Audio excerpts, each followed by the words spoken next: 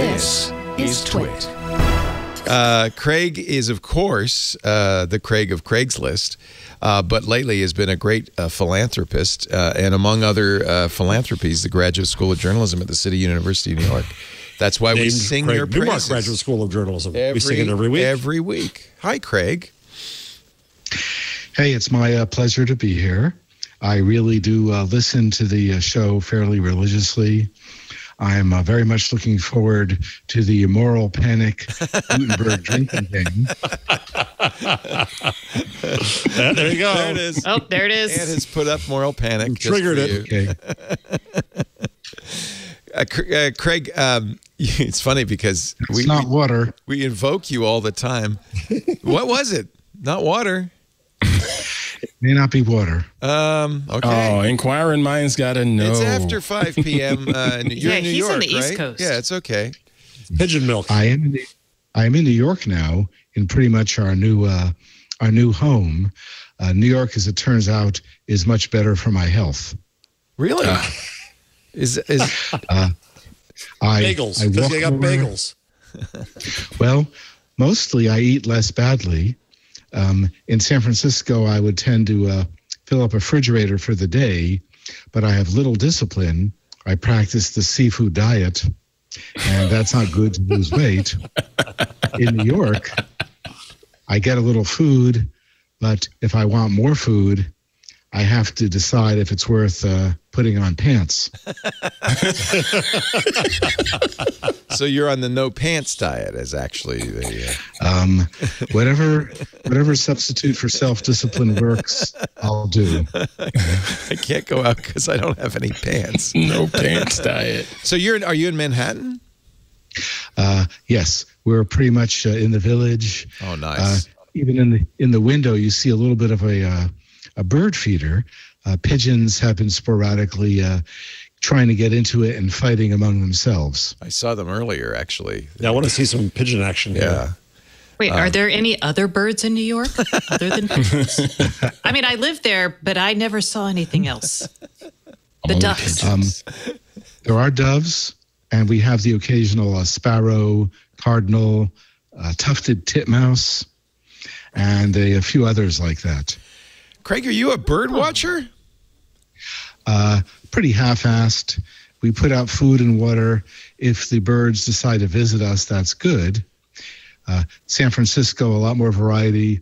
We've seen a lot of the wild parrots. Oh, yeah. That's cool. Nice. Craig's a bird lover. Bird lover. And we should note that Craig today, just before, announced, hold on, where is it here, Craig? A whole new philanthropy. Yeah, pigeon philanthropy. Yeah. What is that? What is that? So Say more Craig things. gave a grant to Palomacy. Is that how you say it, Craig? Yeah. Una paloma blanca.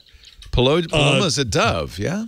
To continue pigeon and dove rescue work for pigeonrescue.org. Aw. Wow. Yeah. I figure there are successor species. I should suck up to them. Do you also invest in robots?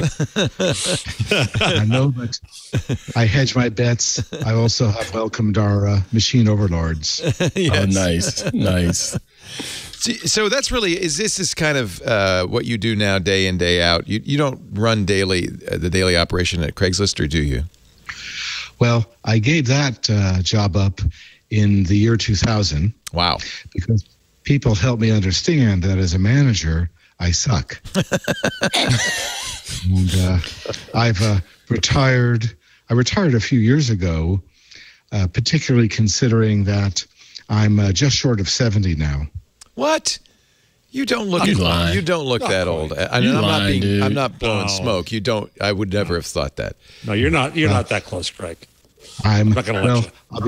I'll be 69 soon, but I need to desensitize myself. Yeah, you're getting used to it, is what you're doing. Yeah, I know. He's 1 year older than I am. I know. He's trying to put me closer to 70. Craig, no, I'm Craig. I'm 64, and I do the same thing with 65. Yeah, I've been preparing myself for that for years. It's not easy. Not easy. Not Make easy. sure you sign up for the appropriate parts of Medicare. I did. I did. Very good. Because there's a penalty if you don't. I was telling the crew I did that yesterday, which is difficult. Yeah. So you're full-time in philanthropy then, basically. Yeah. And you have done a lot of things, but it seems somewhat of a focus in journalism.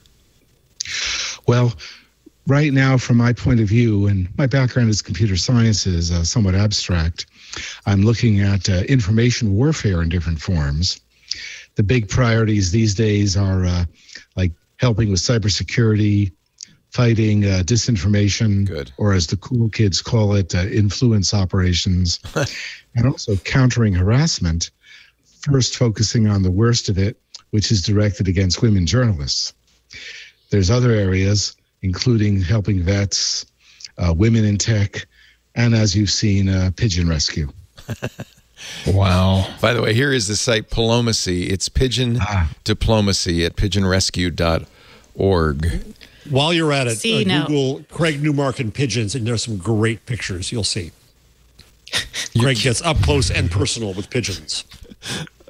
I don't know if I would do that. Yeah, I mean, some people think of them as flying rats, but I guess, Craig, you're an open-minded fella.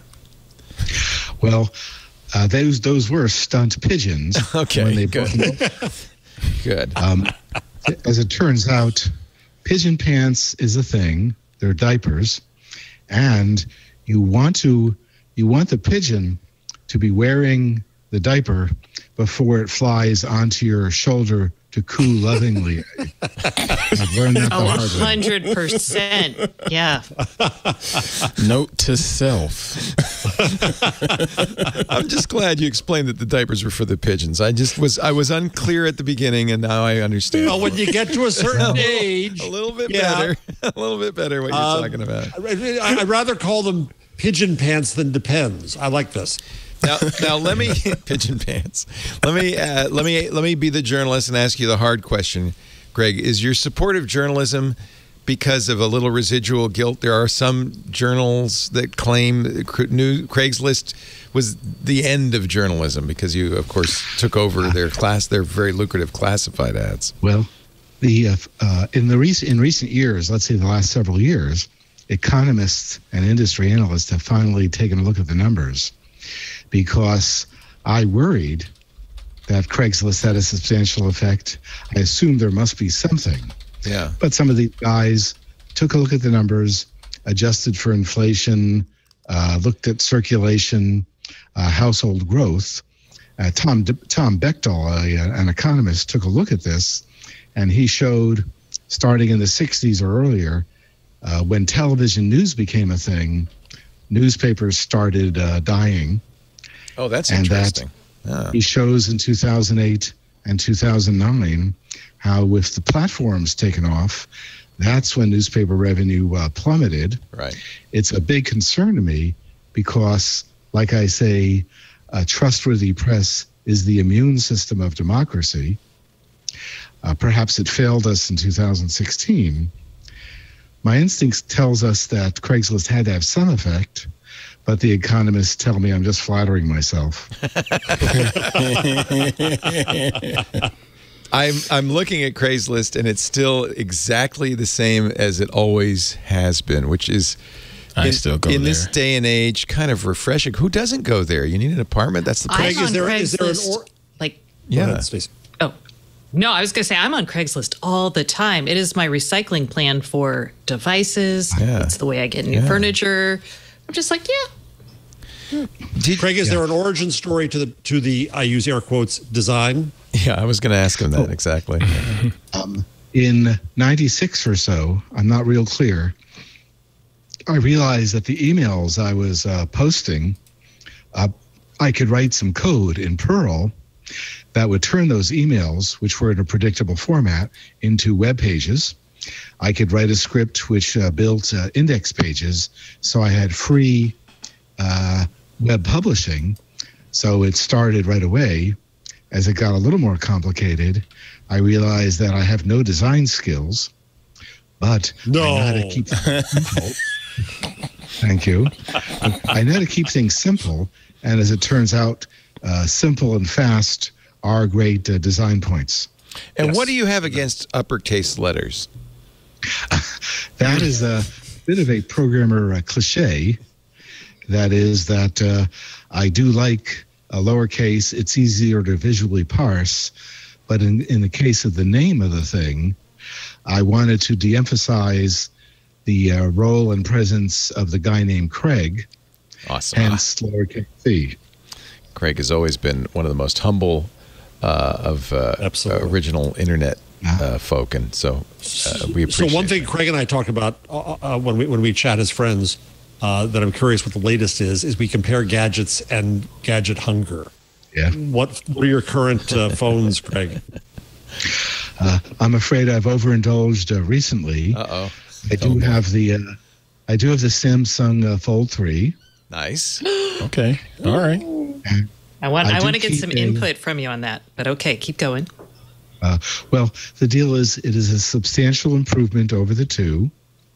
Screen's much better, speakers better, it's faster, more durable.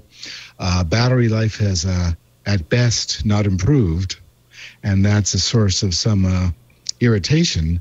But I get a lot of proposals formatted 8.5 by 11 PDFs, and so those are, the screen is good for that. I do use my notebook for things, but sometimes you want a big screen and big keyboard. But my phone is my main computer. And let it be known that Craig is a Chromebook user because Craig's a smart guy, just like someone else you know. Yeah, I'm me? very aware of security issues. Yeah. Security is a. He was talking about Kevin. Yes. Oh yes, I have actually taken some advice from Kevin. I will be upgrading our systems. My wife and mine. We have 22 nephews and nieces between us, who all need Chromebooks or Chromebook upgrades. I should say 22, but I haven't checked today. Oh, congratulations. Busy family. That's cool. So what are you getting? Watching are you getting Craig the Acer? with babies. Are you getting the Acer Spin, or what are you getting? I thought I was going to ask him if he's getting a grandson or a granddaughter. Well, we each have our own interests. It's okay. Yeah. Do you have a grand computer? No, it's a tiny thing. I may get the HP Chrome-based all-in-one. Oh, those are nice. Since yeah. I never move my notebooks around. Right. So you don't need a laptop. Yeah. Yeah, not really. Sweet. So just the Fold, or do you have other devices in there?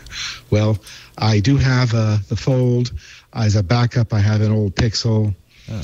And I have some accoutrements like this microphone and a decent camera. I'm going to have to ask you about the microphone because everybody I know who's watching is going to say, what is he using? Not only does it sound good, it looks pretty sweet. Cool. Oh, this is a Tula microphone, a startup, couple $100.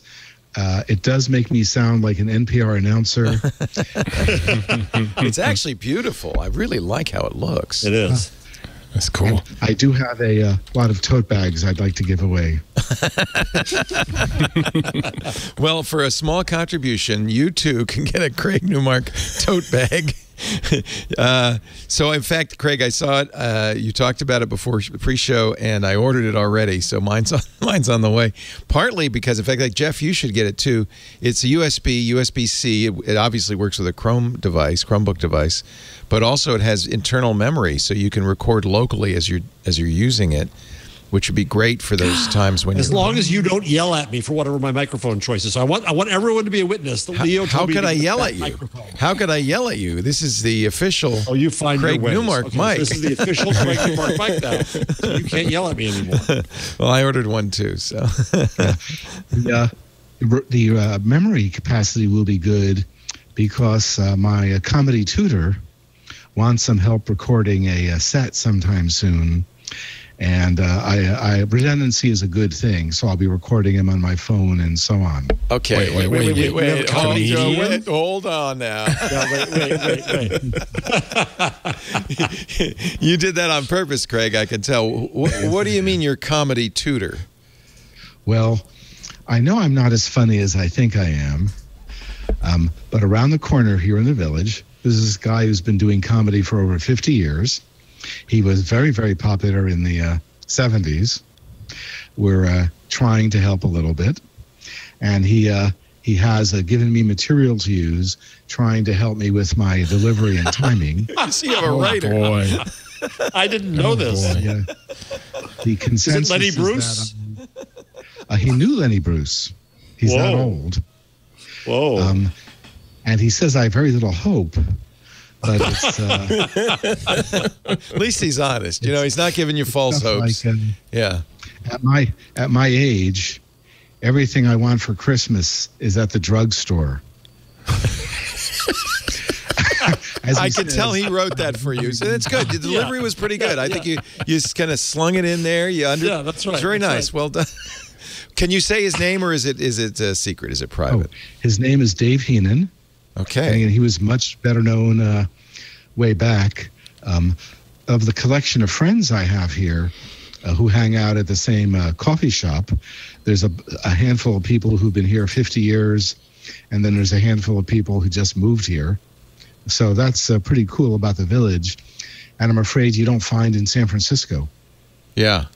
I'm jealous because I think if I were going to live in New York, the village is definitely the place to live. It's beautiful. You're Come right by into an Washington open Square mic Park. near you. Yeah.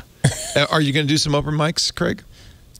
I have sworn to not do any open mics. Oh, come on. no come fun. on. Come on. That's how you test yourself. That's how you know you've got it. That feedback, Yes. that link between you and the audience. Heenan's probably saying, whatever you do, Craig, don't do an open mic. I think I need to stay focused on areas which, in fact, Jeff Jarvis got me into.